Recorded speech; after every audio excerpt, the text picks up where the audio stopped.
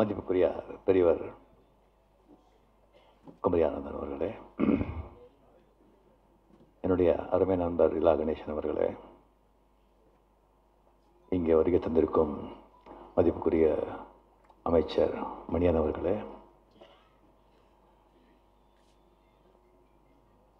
பத்திரிகை நண்பர்களே, இங்கே வந்திருக்கும் நம்ம பாண்டியர்களுடைய ரசிகர்களே, அனைவருக்கும் என்னுடைய அன்பாத வணக்கங்கள். என்னை பாண்டியவருக்கு 10 days பிஃபோர் கேட்டாங்க, சொல்லியிருந்தாங்க இந்த மாதிரி விழா இருக்குது, நீங்கள் வந்தால் ரொம்ப சந்தோஷப்படுறேன், நான் கட்டாயப்படுத்த மாட்டேன், நீங்கள் பாருங்கள் அப்படின்னு சொல்லிட்டு. அதுக்கப்புறம் இந்த வைரஸ் எல்லாம் இந்த போயிட்டுருக்கிறதுனால இது விழா வச்சுப்பாங்களா அப்படின்னு சொல்லி எனக்கு டவுட் வந்தது. ஸோ காலையில் நான் கேட்ட எல்லா விழா இருக்குதுன்னு சொன்னாங்க. சரி நான் வர்றேன் அப்படின்னு சொல்லி நான் சொன்னேன். இந்த விழாவில் அவங்க முதல் ஆண்டு விழாவிலேயே மிகப்பெரிய தியாகிகள்னு சொல்லலாம். நல்லக்கண்ணு அவர்கள், குமரி ஆனந்தன் அவர்கள், இலா கணேசன் அவர்கள், அவர்களை அவங்க மரியாதை செஞ்சுருக்கிறது மிக மிக ஒரு பெரிய விஷயம். அதுக்கு மனமார்ந்த நான் பாராட்டுறேன். நல்லக்கண்ணு அவர்கள் நம்ம கக்கன்னு நம்ம யாரும் பார்க்கல, அந்த கக்கனோட இன்னொரு ரூபந்தான் நல்லக்கண்ணு அவர்கள்.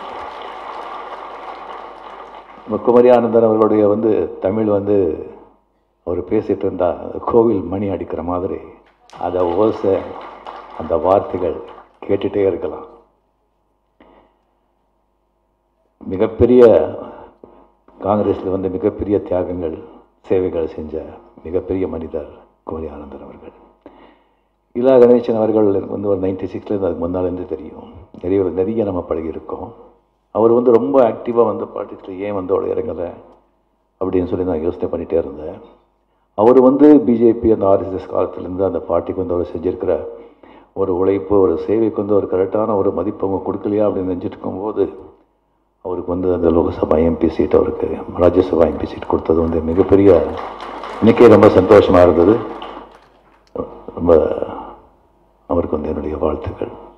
அப்போது சொன்னேன், இப்போ நேரடியாக அதுக்கப்புறம் ஜஸ்டி தான் பார்த்தேன்னு நினைக்கிறேன். பாண்டியவர்கள் அவர் தினமலரில் ஒரு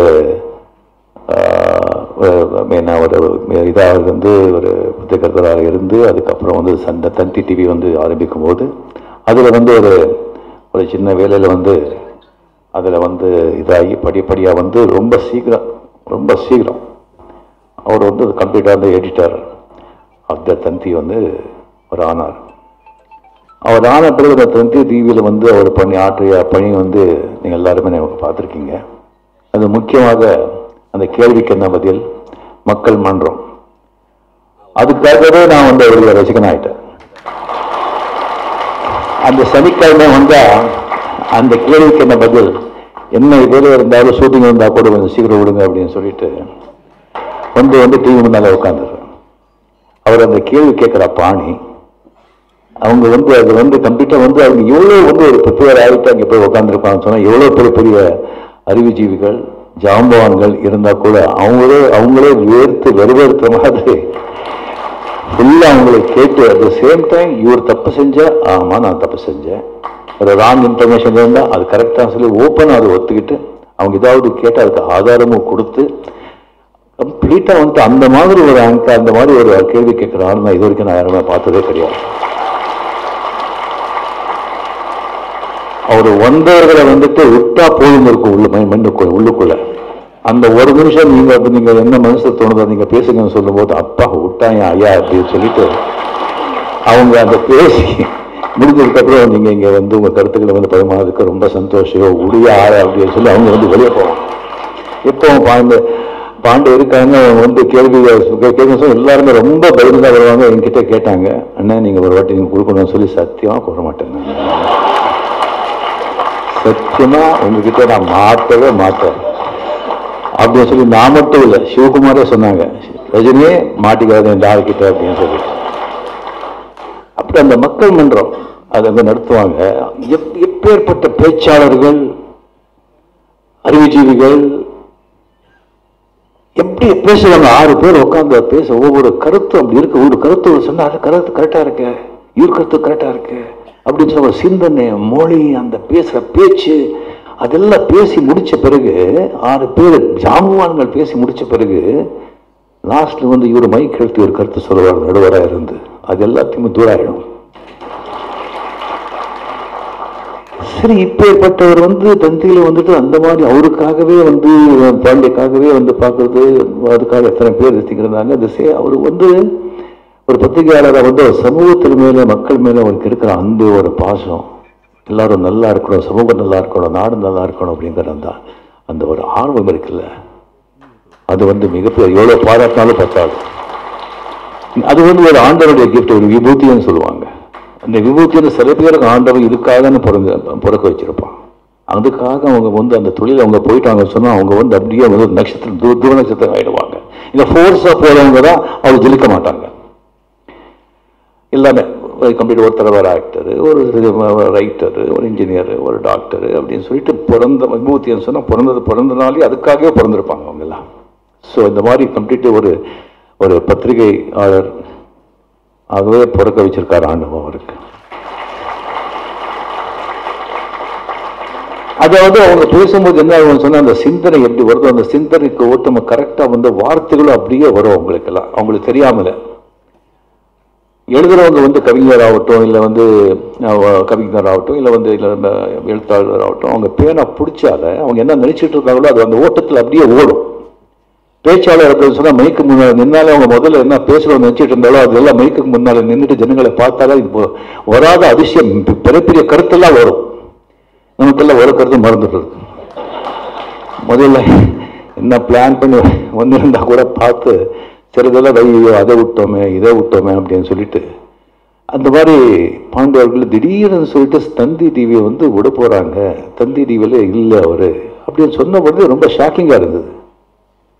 எப்படி அது தந்தி டிவியில் எப்படி விட போறாங்க, இவ்வளோ ஃபேமஸா இவ்வளோ இதாக இருக்காங்க. தந்தி டிவி முதலாளிங்க வந்து அதிகாரிகள்லாம் கடவுள் மாதிரி, அவங்க வேலை செய்கிறவங்களெல்லாம் வந்து குழந்தை மாதிரி பார்த்துக்கிறாங்க, எவ்வளோ கௌரவமாக கண்ணியமாக வச்சுருக்காங்க. இதை விட்டு ஒரு தாண்டி என்ன பண்ண போறாரு அப்படின்னு சொல்லி எனக்கு ஆச்சரியமா இருந்தது. அவருக்கு டேட்டா நான் கேட்கல, நான் இது மட்டும் ஒரு 2 மட்டும் தான் அவர் மீட் பண்ணியிருக்கேன், பேசுக்கு போகலையே. நான் கேட்டு ஏன் பாண்டே விடுறாரு சொன்னா எனக்கு வந்து தெரியல சொன்னா, நான் நினைச்சு வேறு ஏதாவது சேனல் போக போறாங்களா அப்படின்னு சொல்லிட்டு நான் நினைச்சிட்டு இருக்கும். திடீர்னு பார்த்தா அந்த சோசியல் மீடியா யூடியூப்ல வந்து சாணக்கியா சொல்லி ஒரு சேனல் ஓப்பன் பண்றாங்க அப்படின்னு சொல்லும்போது எனக்கு ஆச்சரியமா இருந்தது. எப்படி அது சின்ன அங்கே சோசியல் மீடியா சின்ன இதுல இருந்து அவங்க டிவிக்கு வர்றாங்க, இவங்க அங்கிருந்து இங்கே போறாங்களே எப்படின்னு சொல்லி வரும்போது அதுக்கப்புறம் ஒரு கிளியரா அவர் சொல்லியிருந்தாங்க.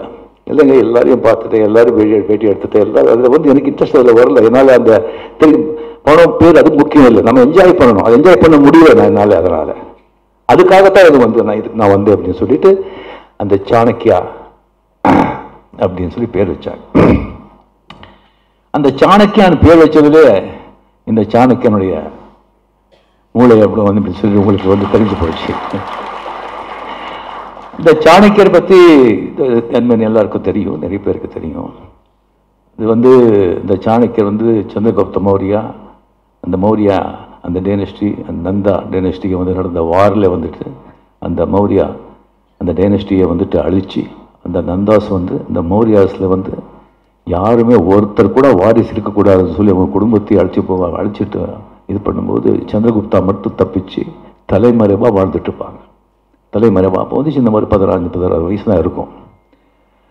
சாணக்கியர் வந்து நந்தா அவங்களுடைய அந்த சபையில் வந்துட்டு ஒரு அவமானம் ஏற்பட்டு உங்கள் ஆட்சியே நான் வந்து கீழே வீழ்த்துவேன் அப்படின்னு சொல்லி சபதம் எடுத்து அவத்தனை முடிய போட மாட்டேன் மறுபடியும் அப்படின்னு சொல்லி வந்த பிறகு சந்திரகுப்தருக்கு அது தெரிஞ்சு சாணக்கியர்கிட்ட போவார். போயிட்டு நீங்கள் எப்படி எடுத்திருக்கீங்க, நான் சந்திரகுப்தா நான் இப்படி இருக்கேன்னு சொல்லும்போது சரி முதல்ல வந்து என்கிட்ட இரு சொல்லிட்டு அவர் தான் அர்த்த சாஸ்திரம் அந்த அரசியல் பற்றி எல்லாத்தையும் வந்து இங்கே வந்து நம்ம பிரிட்டிஷ் கோஹினூரோட விட அங்கே கொண்டு இன்னமும் கொள்ளை அடிச்சுட்டு போகிறாங்க, எடுத்துகிட்டு போகிறாங்க. இப்போ கூட அவங்க கோஹினூரோட ரொம்ப பாதுகாப்பாக பார்த்துட்டு இருக்கிறது மட்டும் இல்லை, அதை படிச்சுட்டு அது போல் வந்து எடுத்துகிட்டு இருக்கிறது அந்த மருத்துவ சாஸ்திரம் தான். அந்த மதிப்பு மரியாதையை வச்சு அவங்க பார்த்துட்டு இருக்காங்க. நாம ஜஸ்ட் அதை பற்றி பேசுகிறதும் கிடையாது. அவர் வந்து சொன்னாங்க, ஒன்று நான் வந்து இது பண்ணுறது ஒன்று பண்ணுன்னு சொல்லிட்டு அவருக்கு வந்து முதல்ல வந்து ஒரு ராஜாவாக இருக்கிறதுக்கு என்னென்ன செய்யணும், எப்படிலாம் இருக்கணும், சட்டங்கள் என்ன, திட்டங்கள் என்ன, ஜனங்களுக்கு என்ன சட்டங்களை போடணும், எப்படி பார்த்துக்கணும், யாரை கிட்ட வச்சுக்கணும், யாரும் தூரம் வச்சுக்கணும், எல்லார் பேச்சும் கேட்கக்கூடாது, யார் பேச்சும் கேட்காம இருக்கவும் கூடாது, எல்லார் பேச்சும் கேட்குறவனும் உருப்பட மாட்டா, யார் பேச்சும் கேட்காதவும் உருப்பட மாட்டான். அது வந்து கரெக்டாக நம்ம அளவாக நம்ம வந்து தெரிஞ்சுக்கணும். எல்லாத்தையும் அவங்க ப்ரிப்பேர் பண்ணி அவங்க கூட வந்து ஒரு 5-6 பேர் இருந்தாங்க. அவருக்கு வந்து ஒரு நம்பிக்கை வந்த பிறகு சொன்னாங்க, இப்போ ஜனங்க மத்தியில் போயிட்டு சந்திரகுப்தா உயிரோடு இருக்கா அப்படின்னு சொல்லி ஒரு வதந்தி, ஒரு விஷயத்தை பற்றி ஒரு கருத்தை போய் ஜனங்கிட்ட சொல்லுங்க. அந்த 4-5 பேர் போயிட்டு வந்து சந்திரகுப்தா அப்படின்னு அவர் வந்து உயிரோடு இருக்காங்க அப்படின்னு சொல்லிட்டு கம்ப்ளீட்டாக வந்து அங்கே மூலை எல்லாம் பேசிட்டே வந்தாங்க. அது பேசி ஜனங்கள்லேருந்து என்ன ரியாக்ஷன் முதல்ல தெரிஞ்சுக்கோங்க.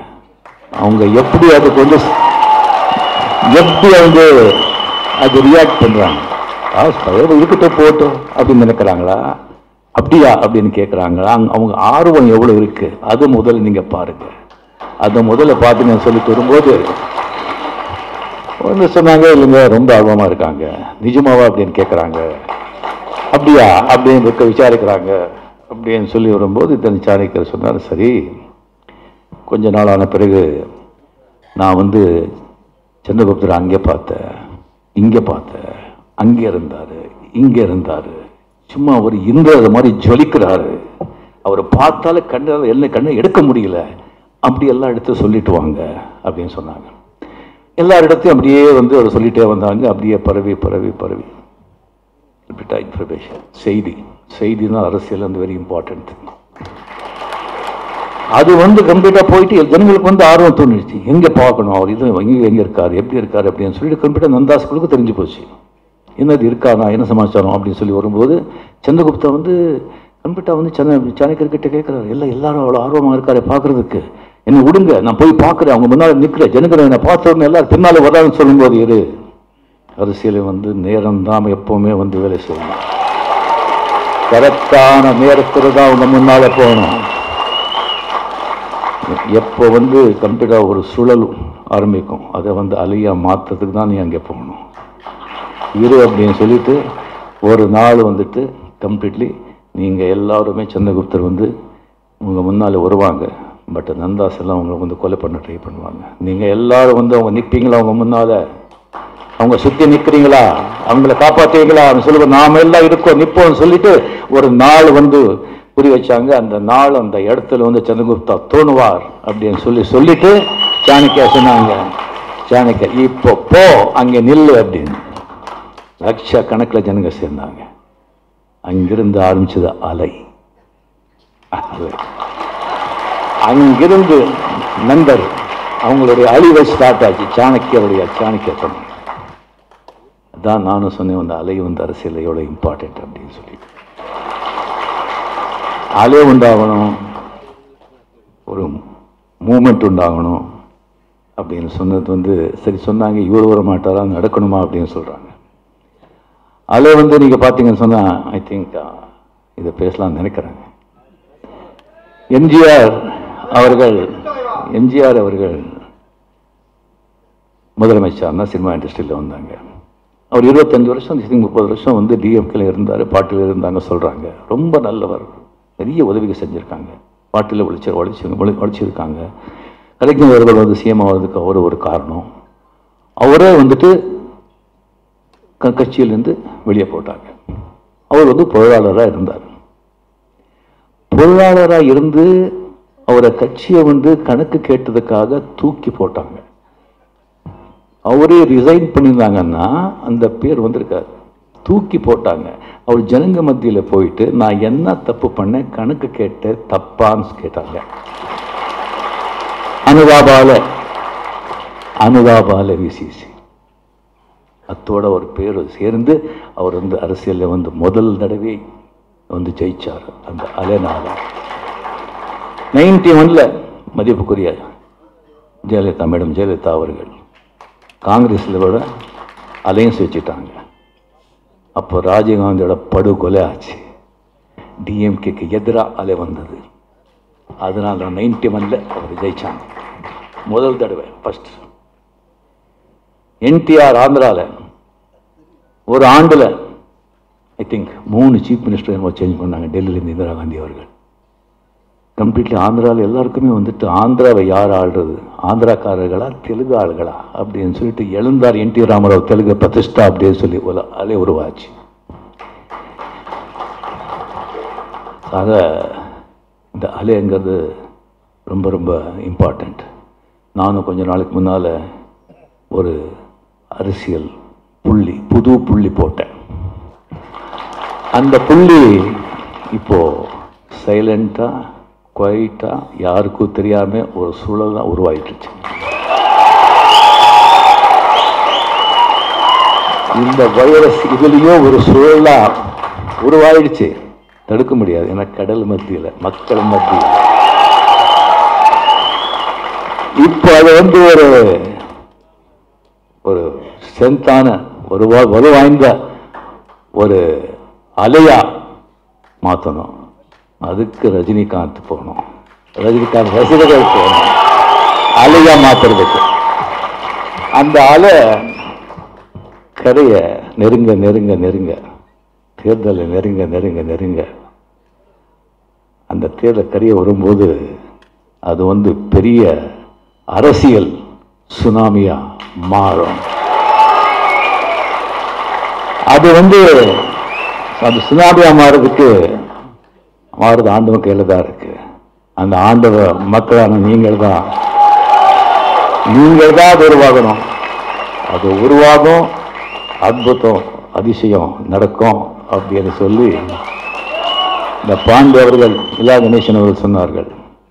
இதை டெஃபினெட்லி காலம் போக போக முதல் ஆண்டிலேயே இதை பார்க்கும்போது எனக்கு கூட துக்ளக் நம்ம மதிப்புக்குரிய அவர்களுடைய துக்ளக் ஆண்டு விழா வெயிட் பண்ணுவாங்க. தரையிலெல்லாம் உட்காருவாங்க, வெளியிலெல்லாம் நிற்கிறாங்க. நெக்ஸ்ட் 2வது ஆண்டு விழா எலெக்ஷன் டைமில் வரும். அப்போ இது எங்கே இது பத்தாதுன்னு நினைக்கிறேன். அது போக போக டெஃபினெட்லாக துக்ளக் விழா எப்படியோ சார் எப்படி அரசியல் ஒரு பேர் பெற்றாரோ அதே மாதிரி என்னுடைய நண்பர் பாண்டி அவர்கள் உயர்ந்து மக்களுக்கு நிறைய சேவை செய்யணும் அப்படின்னு சொல்லி அந்த ஆண்டவனை வேண்டி இந்த 2வது ஆண்டு விழாவின் மனமார்ந்த வாழ்த்துக்களை தெரிவித்து விடுபடுகிறேன். நன்றி, வணக்கம். வாழ்க தமிழ் மக்கள், உலக தமிழ். ஜெய்.